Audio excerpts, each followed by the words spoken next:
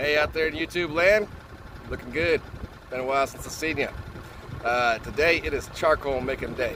So let's drive over to the fire pit. I'll show you what we got going on.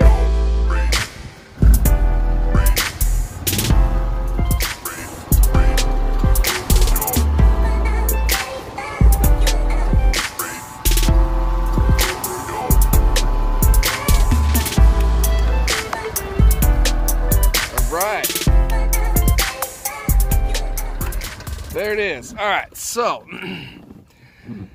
we're making charcoal today because I've gotten really tired of buying it at $10, $12, $14 a bag, and I use quite a bit of it between barbecuing and blacksmith work. So today we're making some. This is the second time I've done it. Now I got this idea from another video out there on YouTube.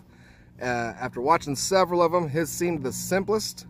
Didn't have to fabricate anything. Just take a barrel, punch some holes in it, fill it with wood, and put it on top of a fire. That seems pretty darn simple, so I thought I'd give that a try.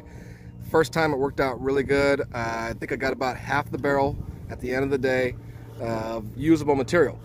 Now, I might have burned up a little extra than I should have because I opened the barrel too soon.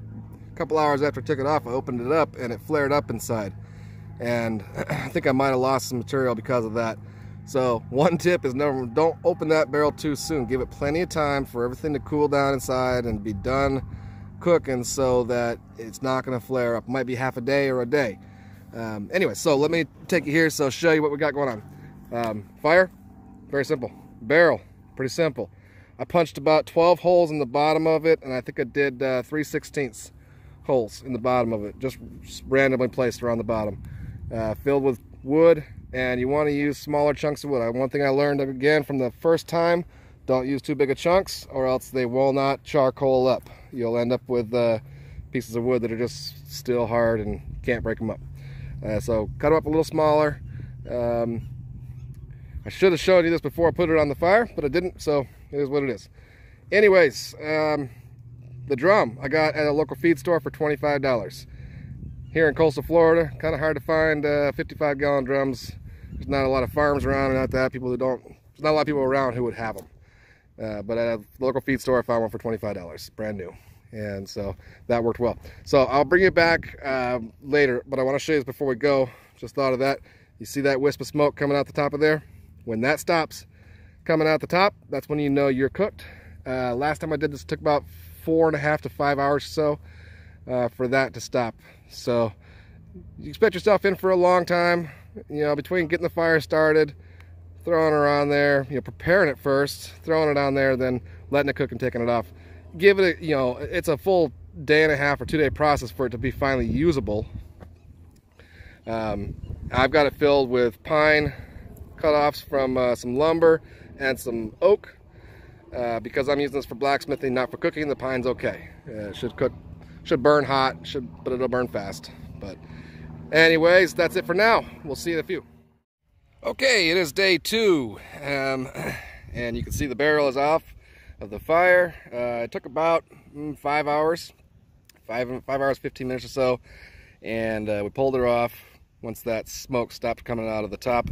I laid it down on its side to cover the holes with the ground, rather than trying to plug them up with clay when it was hot.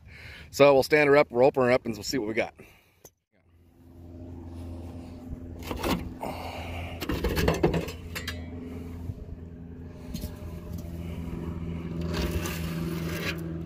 Okay. We definitely got more charcoal this time than we did last time. We got about 3/4 of the barrel. I would say that's a good pile of charcoal right there. So you can see it just breaks up pretty easily. It's charred all the way through. Here's a bigger piece. That one was pretty punky and dead when I put it in there, so I'm not surprised that that one turned out like that. Same with that. There you go. Now you want wood that's not too green, but obviously not as dead as some of those other pieces. This one here might have been just a little bit too green. But most of the stuff that I have in here is cutoffs from lumber. So that's going to be better stuff.